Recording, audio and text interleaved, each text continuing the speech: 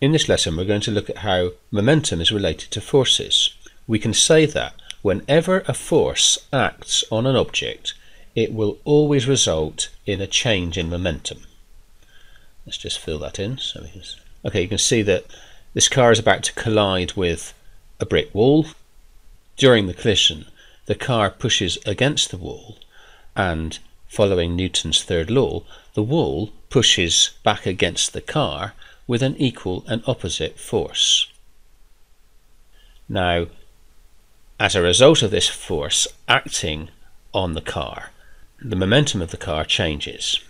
Right? It has an initial momentum, which we'll calculate in a minute, and clearly after some small time t, its momentum is reduced to 0 because the car comes to rest.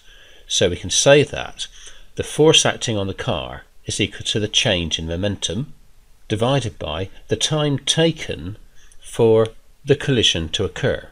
That's to say the force is equal to the initial momentum minus the final momentum divided by the time taken for the collision t.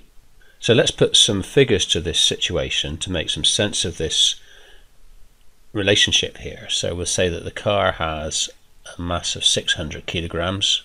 It's quite a lightweight car, and it's travelling with a speed of, or velocity of 20 meters per second.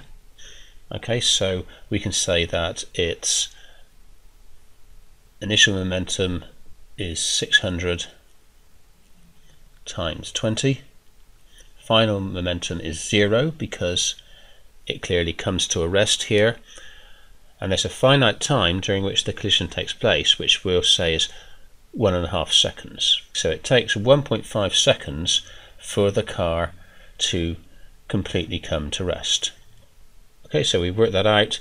That comes to 8,000 newtons. So during this collision, a force of 8,000 newtons is exerted on the car, and this is very important for car designers and manufacturers. They have to think of ways of reducing this force, or else it could result in fatalities during a collision.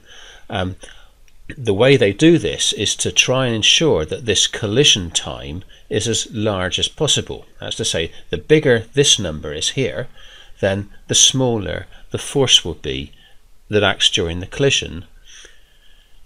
And the way they do that is they design what is called a crumple zone into the bonnet of the car.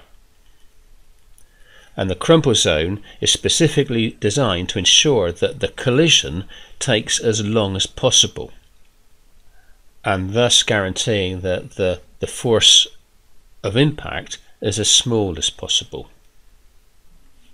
Let's just make a note of that. So the crumple zone lengthens the collision time and so reduces the force on impact, which could be fatal if it gets too big.